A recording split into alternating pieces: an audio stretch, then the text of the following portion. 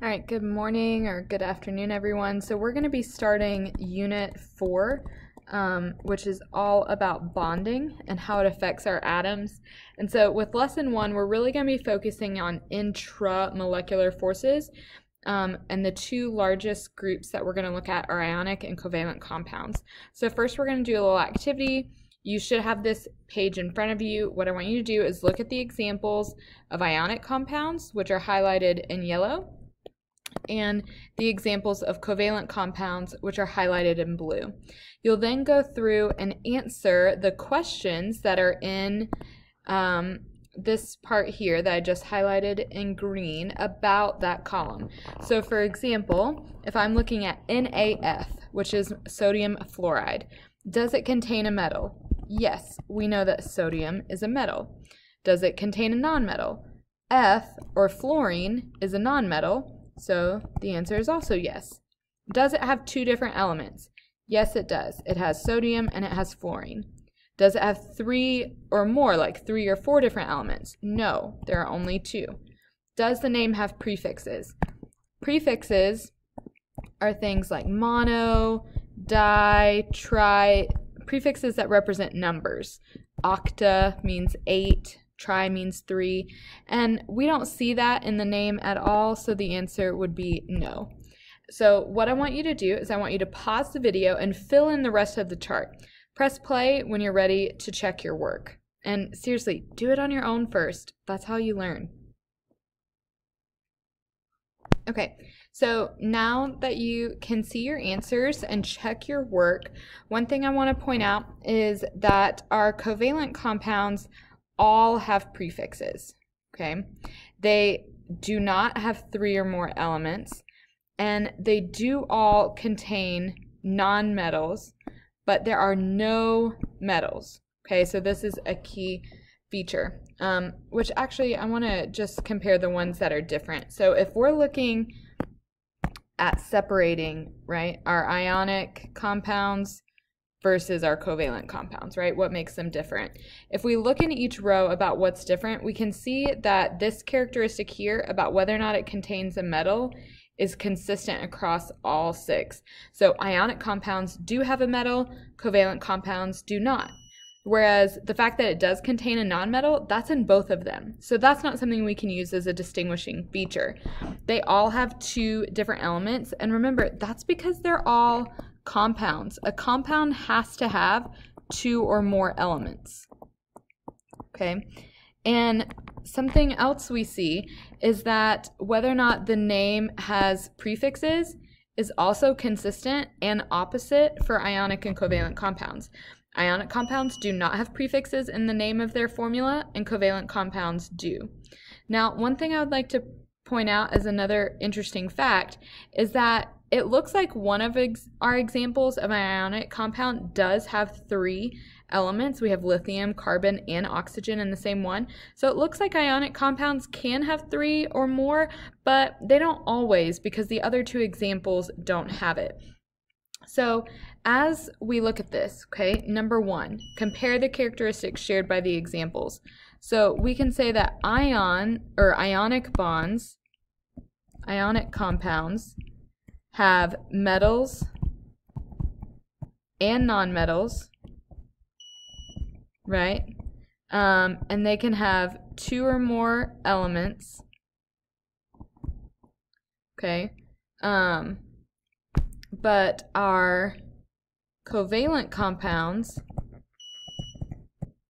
they have only nonmetals because they do not have metals at all, and they have only 2 elements. They can't have more, okay, and they have prefixes in their name.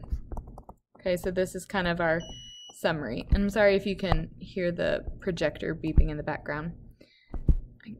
I messed up that wording right there. Okay, now, so how can we differentiate the examples from non-examples? And by that I just mean, how can we differentiate ionic versus covalent?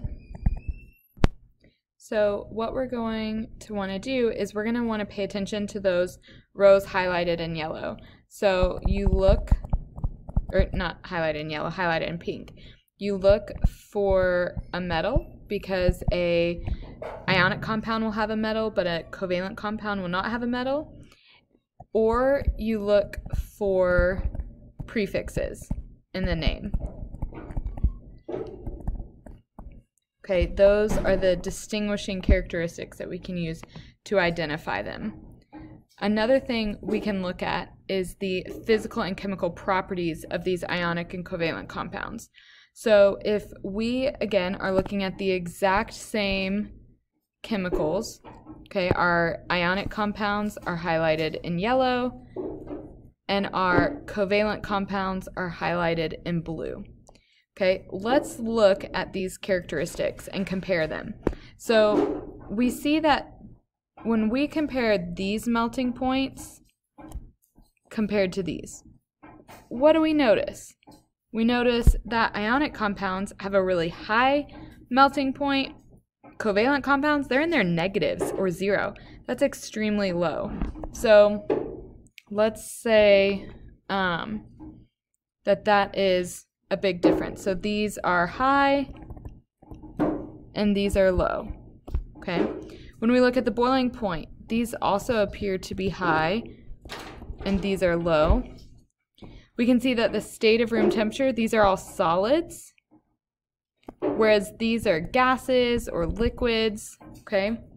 These are strongly conductive, meaning they're really good conductors of electricity, but these are not conductive at all. And it looks like ionic compounds dissolve in water, covalent compounds do not. So we can say that they don't really have any similar characteristics between ionic and covalent. So really we should focus on how do they differ.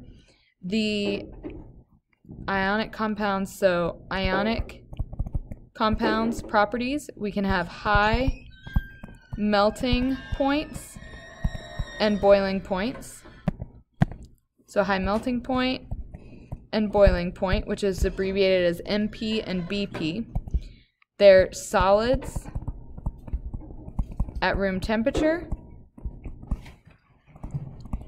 They're good conductors.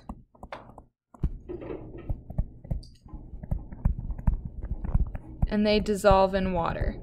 Notice a lot of those properties, the high melting point and boiling point, solid at room temperature, good conductors, those are properties of metals, and ionic compounds contain a metal, okay? So how can you differentiate? Well, that's pretty much what we were just working on.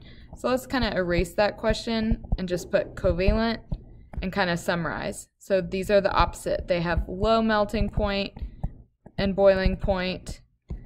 They can be anywhere from gases, liquids, or some of them are solids at room temperature. And they're not conductive, and they don't dissolve easily. Okay, so these are kind of our properties of ionic and covalent compounds.